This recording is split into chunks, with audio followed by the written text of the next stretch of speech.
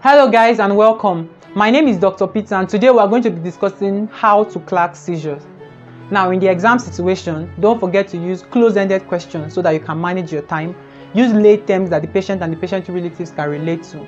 Also, if you are interested in the usual things the clinical students will need when preparing for exams, such as OSCE stations, clerking station, examination, picture test, then do wait to subscribe to this channel and watch out for more of our content. A seizure is actually different from a convulsion. A seizure is a sudden burst of uncontrolled electrical activities in the brain. Now, convulsions, on the other hand, are the motor manifestations of those seizures. Not all seizures will manifest as convulsion, but every convulsion definitely has an underlying electrical activity. These are the questions to ask when the patient presents with seizures. You want to ask for the age of the patient. Patients within the age of 6 months to 60 months will point towards febrile seizures. You want to ask the onset of the seizure. You also want to ask the nature of the seizure. Does it involve just one part of the body or the whole body? You want to ask the frequency, how many episodes per day. You also want to ask the interval between each episode. You want to ask the duration of each episode. Seizures lasting for more than 5 minutes are regarded as status epilepticus. You also want to know intra-ictal events such as drooling of saliva. This can point towards a possible aspiration of saliva. It's important to also know if the patient had post-ictal sleep or post-ictal loss of consciousness. Also, during the seizure, was there loss of sphincteric control? Atonic seizures manifest with reduced muscle tone generally and can lead to loss of sphincteric control manifesting in fecal or urinary incontinence. Now, the nature of the seizure. Was the patient stiffened as in clonic seizure? Was it jerking as in clonic seizure, or was there a period of stiffening followed by a period of jerking movement as in tonic clonic seizures? There is something called a Jacksonian march, and that is when a seizure starts from one particular limb and then spreads to the generally to all over the body. It's called a Jacksonian march.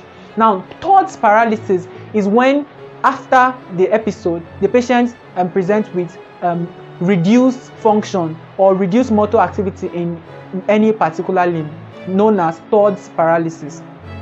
Now, these are the questions to ask to characterize the seizure. Now, associations with seizures.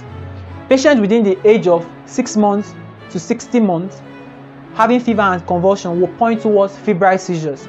Now, patients who present with fever, convulsions and neck stiffness will point towards encephalitis or meningitis. Now, patients who have used any psychoactive substances, the seizure will actually be likely a manifestation of the drugs that these patients have taken.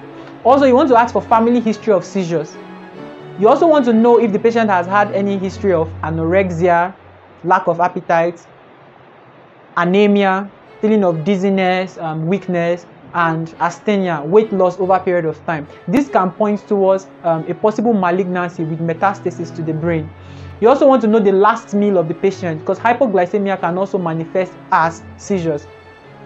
Now, if the patient has any focal neurologic deficit such as deviation of the angle of the mouth or weakness of any particular part of the limb, it will point more towards stroke as a possible cause of that seizure. Now, patients who might have yellowish discoloration of the eye, swelling of the leg, swelling of the abdomen will point towards hepatic encephalopathy.